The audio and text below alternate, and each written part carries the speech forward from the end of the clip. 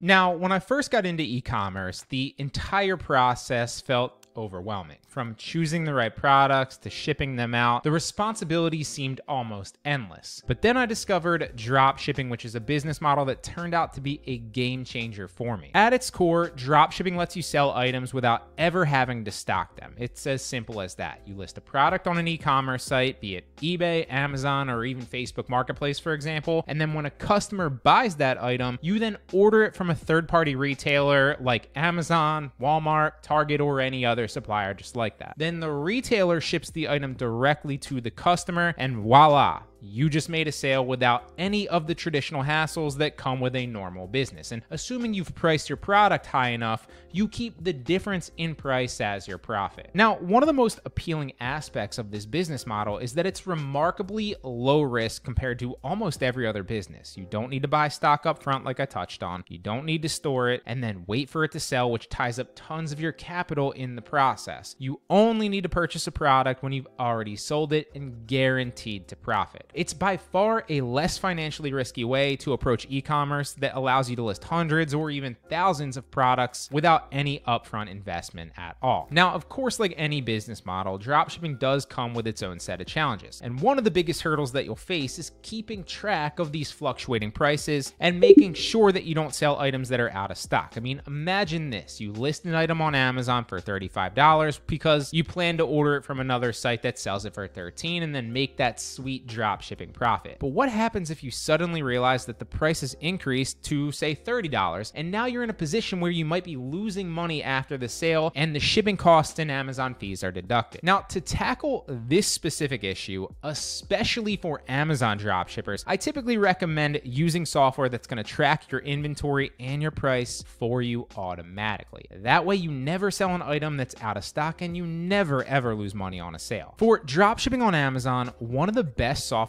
out there that I've come across is called Reprice Hub. This gem of a tool constantly checks the prices of the items that I'm selling against the third-party website's current price, and if the price goes up, then Reprice Hub adjusts my listing price accordingly, so I'm still making money if it sells. And if the item goes out of stock, then the software updates my listing, so my Amazon inventory reflects that as well, and I'm never left scrambling trying to source it from another website or having to cancel an order, which, if you know anything about selling on Amazon, is a big no-no that you want to avoid. It's like essentially having a virtual assistant that ensures I'll never lose money on a sale, which, let's face it, is the ultimate goal of any business. So when you first sign up for Reprice Hub, it'll look like this, and you'll notice that there's a ton of different features for this software. You can add products, which I'll show you here in a second, and you can also list products that you plan on dropshipping. You can even manage your orders and reprice your items. You can set shipping templates, you can set repricing templates, and then apply them instantly as soon as you add a product too. So for example, here's a listing where if you look on Webstaurant Store, these 10 by 14 gray plastic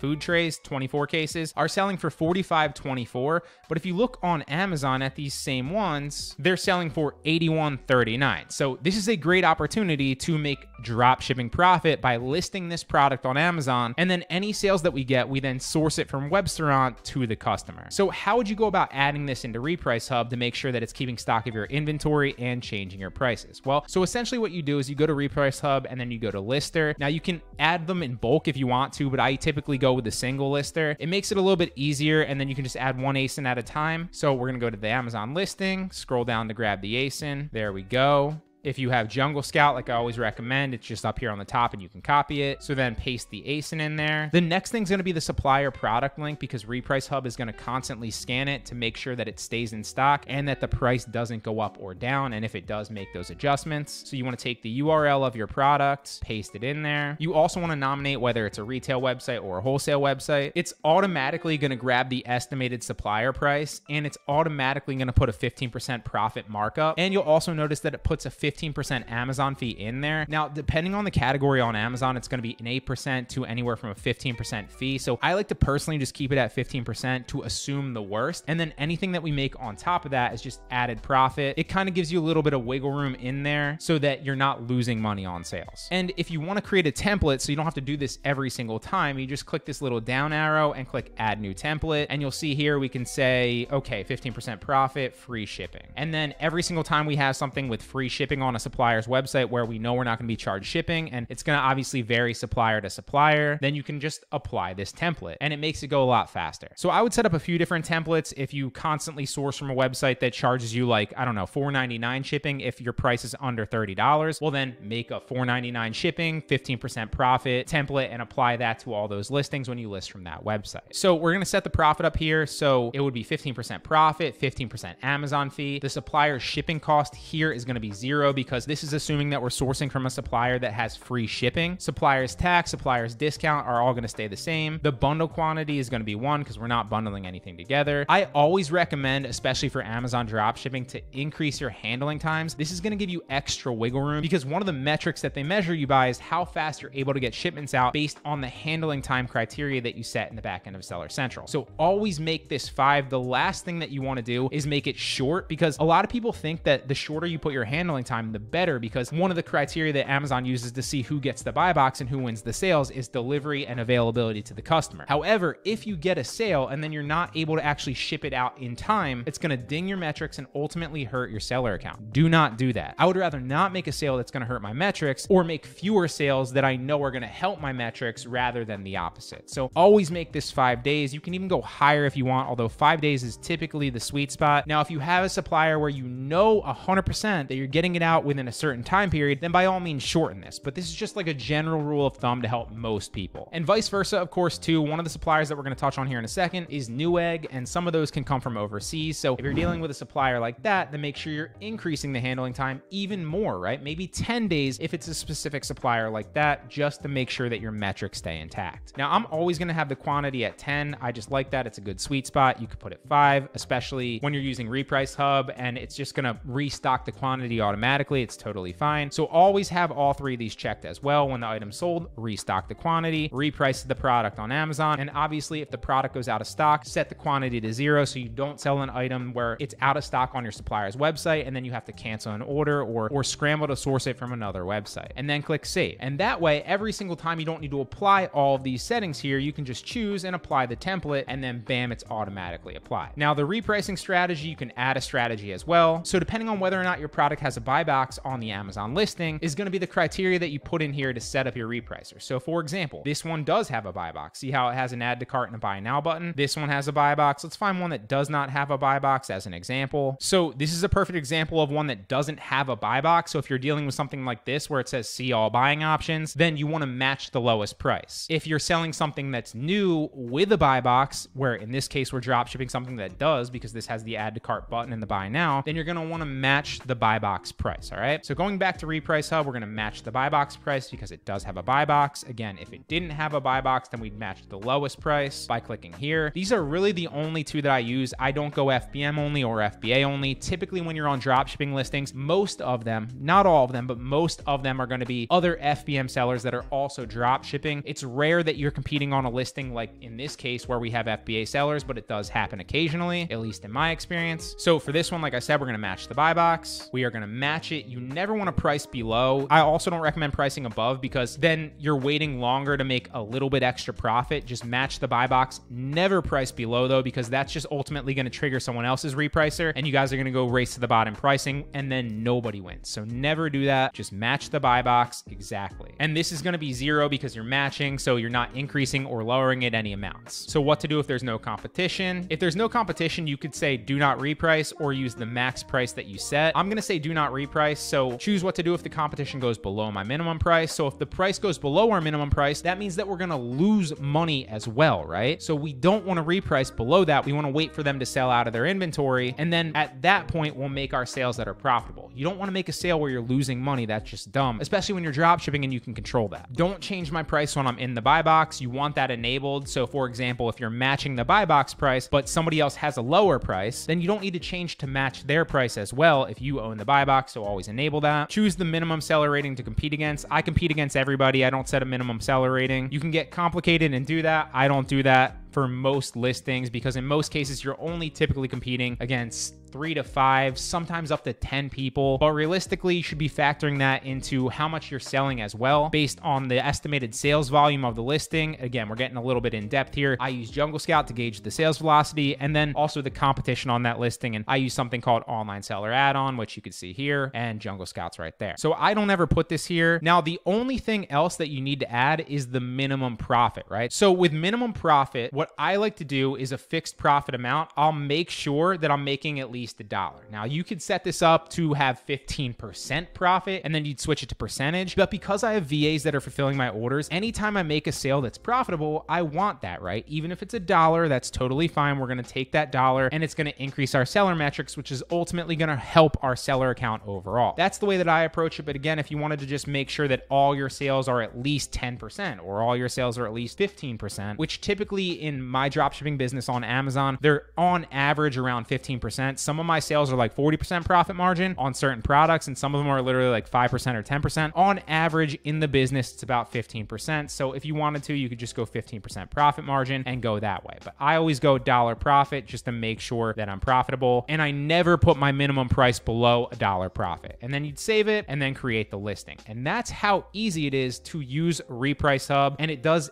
everything for you. Then once it's done, you want to go over to the products page where you can manage your products. You can apply the repricing strategy to it if you want to, and you can go back in and edit it here. You could also unlink it from your Amazon inventory. If you wanted to delete it, you could do that as well. And this is where you're going to slowly add all your products, and they're going to be repriced for you, and it's also going to monitor the stock. Now, Reprice Hub is a game changer for Amazon dropshippers. If you want to try it out, you can get 30% off your first month using the link in the description and code Garrett. It's going to make sure you're profitable on all your sales, ensure that your inventory stays in stock so you never sell something that you can't drop ship to the customer, and it's going to save you loads of time and money, because then you won't have to spend hours manually checking them yourself or paying a virtual assistant to do it for you. Ultimately, dropshipping has significantly reduced the risks and challenges that I've faced in e-commerce. It's why I pivoted completely to it just 2 years ago. And this business model, complemented of course by time-saving software like Reprice Hub, has allowed me to focus more on growing my business than worrying about the logistical nightmares and putting out fires every day. So hope this helps and hope you crush Q4. It's almost here.